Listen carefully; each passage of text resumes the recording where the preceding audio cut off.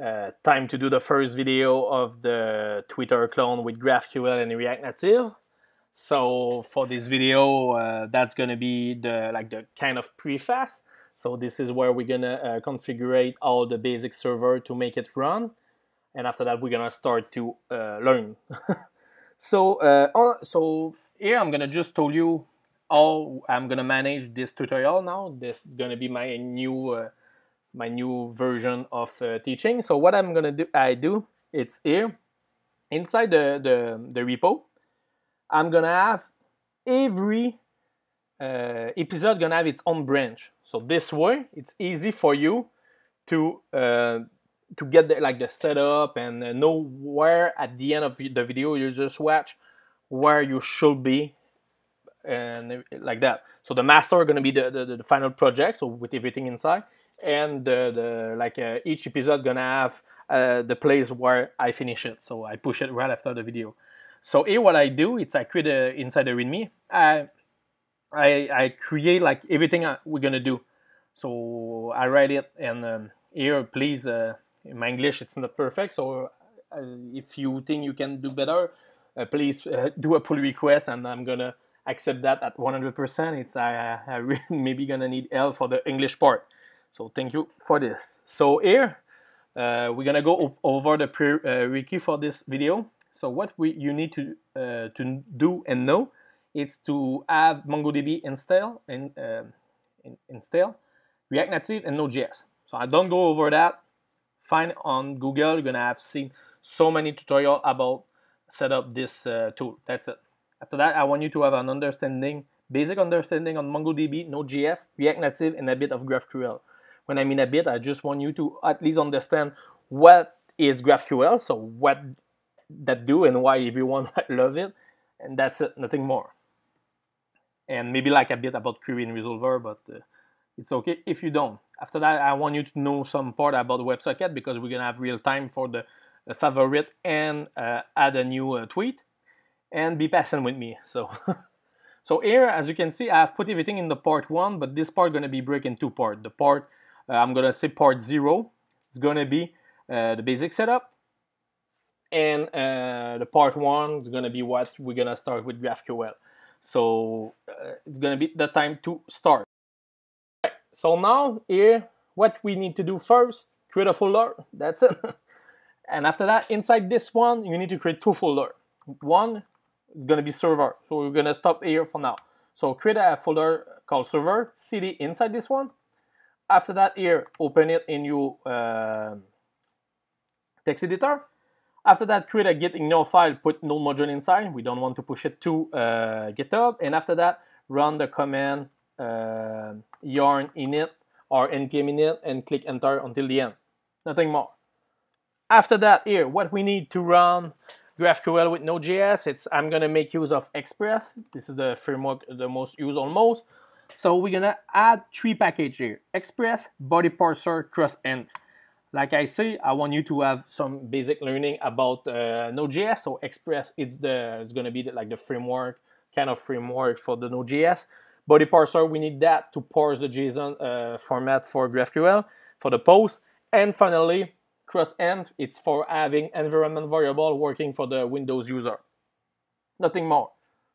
After that, create a folder inside the root called source, and be sure you are inside server first. So that I create a file called index.js. Here, we're gonna set up the basic Express server. So import Express, import body parser from body parser. Here, create an app instance of Express.js, so const app equal Express. After that, we're gonna say which part we want the Express server to run. So process that end that node, not node, but port, or 3000. So for this line, we don't understand that. When you push to error code, something like that, DigitalOcean, they're gonna use the environment port. If not, here what we say, it's we say 3000. So if this one is undefined or null, we're gonna use 3000. Here I'm gonna put body parser that JSON middleware inside my app. So this is how you do this in in Express how to put middleware. And here finally we're going to go to pretty simple app listen part. Here we have a callback where we receive an error. If we have an error, we're going to console error this error. Else we're going to console log app listen to port, and here we're going to put the variable port right there. So I hope you understand the import from this stuff. I'm going to write in ES6 ES7 feature. I'm going to make use of all the latest JavaScript, who I think make the language much more awesome. So if you don't understand this part, it's like the require. So that's it. Here now, inside package.json, we're going to create a new script where we're going to make use of the cross-env. So cross-env node env equal def. Cross-env, what is that? Like I told you, it's for make use of the node environment, make it easy for the Windows user to add an environment variable, because in Mac we have that by default almost. And here we're going to say node source.index.js. So here I want to start my my project with node, my index.js inside source and inside environment node env. So now if I run yarn dev, oh my god, what just happening here? Yeah, you see, unexpected token import. Node.js right now don't really understand everything about the ES7 stuff, ES6, so you don't understand again the import, you just understand the require. And don't want to go too much in this topic, but this is what that means. So here we're gonna install Babel to make it work. So what we need to make it work, we're gonna need Babel CLI, which is the tool who run the Babel. We're gonna make use of Babel preset env, who it's the way to say I want to run on maybe like Node.js 6.10. So give me everything I need to run on this one. And Babel plugin transform object rest spread here. It's just for having the spread operator working. And don't forget to install that in dev dependency. So I installed this. After that, I'm going to go there and I'm going to copy paste what I have here just to make it quicker for us. So what we need to do here is we're going to create a new file and we're going to say here babel.rc. We're going to paste it. For the one who have watched other video from me, it's my basic stuff. Here I say I want to run on 6.10 and I put my plugin. Nothing more here, pretty simple. Now here, I want to run this stuff. So here what I'm gonna add is I'm gonna just add Babel node right there. So if I do this and I run yarn dev, now what's gonna happen?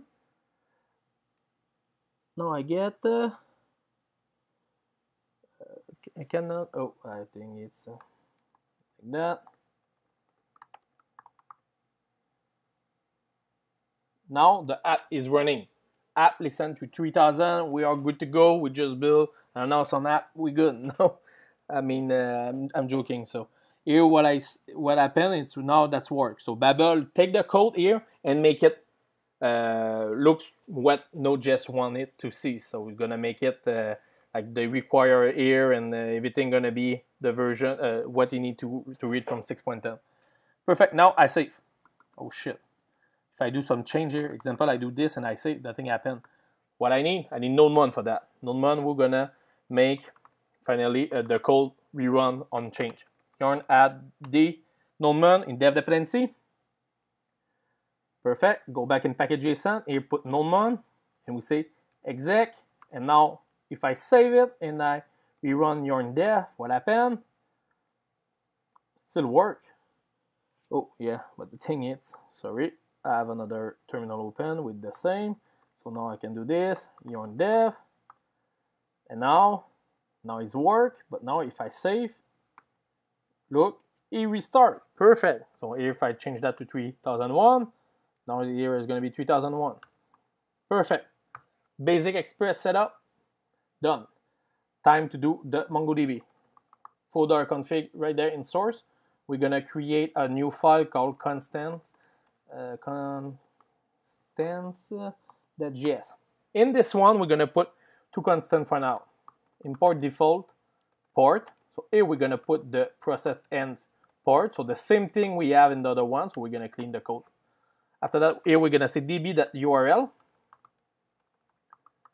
And I'm going to say inside string mongodb localhost And now which database I want it, I'm gonna say tweet development, like that. Now, inside my config, I'm gonna create another file called db.js.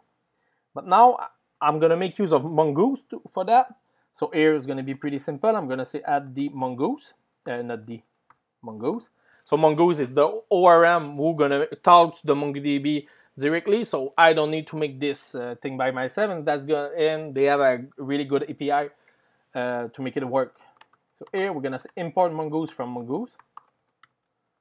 After that, I'm gonna import my constant object from constant.js. Here we're gonna say mongoose.promises equal global promises. So finally, you know what? I'm gonna go to the here and I'm gonna copy paste this line right there for now.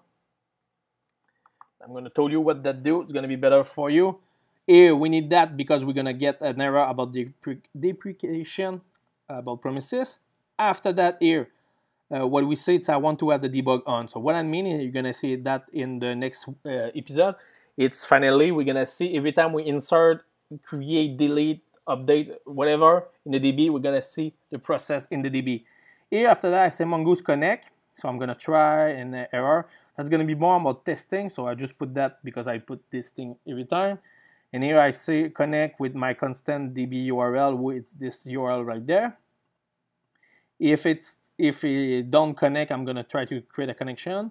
And finally, here I say use Mongo client because now Mongo asks for this.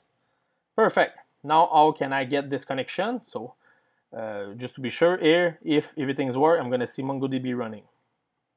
So now nothing happened here because now I'm gonna need to import this MongoDB here. I'm gonna say import from config DB like that, and now if everything is work, boom, MongoDB running, perfect. So now we just set up MongoDB Express. So now time to do something else. We're gonna install ESLint. So that's why you see me having this ESLint no console stuff here. Really easy. What is ESLint? Again, I have another video where I talk about that. It's just a way to see your error. Really easy. Yarn add -d ESLint. ESLint config, so this is my configuration. You don't really need to follow this one if you don't. I'm gonna add prettier already and ESLint config prettier. I'm gonna make a video about that only, but they are pretty simple to understand. Finally, just about like I'm really a good code looking addict. So here I'm gonna say extend. It's gonna be an array where I'm gonna put my my configuration, so EQuimper and prettier here. So for the one who don't understand this part, finally, it's always the latest term after ESLint configuration when you extend. So now, if everything is work, I'm gonna close all my windows by doing Command K, Command W like that. And now if I go to my index.js, now I get some error who say unexpected console statement. So my ESLint here just say a warning, so that's why it's green. And it say, hey, this thing here, I don't want it to have this in production. So that's why I put the console log. So for now, the way to remove it, I'm gonna say here at the top, really important to have only one star from each side. I'm gonna say ESLint disable. If I do this, I disable everything, but I want to still have it work. So I'm gonna say no console. So finally, the error message. If you don't know where to search for this, you save here. 1 sec. I'm gonna just take everything. Now you see the error right there. It's say no console. Perfect. So now I can check, and that's it. Now that's work. And why it's awesome, ESLint, if I do this, oh, what is that? You're unable to resolve path to module, nothing. You see, so ESLint gonna be really there to help me to give you the code. So when I do some typo, that's gonna be there for me. And after that, now here what we gonna go, it's now I'm gonna just finally add the prettier on it. So what is prettier? It's a way to make all your code really pretty. So here, prettier, we're gonna say I want every quote in my app to be single quote. And after that, I'm gonna say print width to be 80. So I mean the width from the left to the right, 80. So this is the width of the screen. I'm gonna say I want to have a trailing comma. So this is the last comma at the end of each stuff. Here I'm gonna say I want to have to see every file have been right. And here inside quotes, single quotes because we are in double quote, I'm going to say source //.js. So every file, JavaScript file inside source. So now what I'm going to show you, it's example if I do something like that. Someone give you code and look like this thing, really bad. But now if I run Untitled, look at this, boom, everything is perfect for us. Here if I do like something like that, where I have too much space, you run Untitled, boom, that came back where they are. Last thing, I have double quotes here, someone give you code, give you double quote, you run Untitled, boom, single quote. That's it. So we just set up the basic server for make us the app working. Next one, we're gonna go over the installation of the GraphQL server on this. We're gonna set up the first collection called Tweet because we built Twitter, so yes, I find a good name. And we're gonna go over making some mocks with fakers with that and make the first query with GraphQL. So I hope you enjoyed this part 0 finally, this preface. So we talk later. Bye.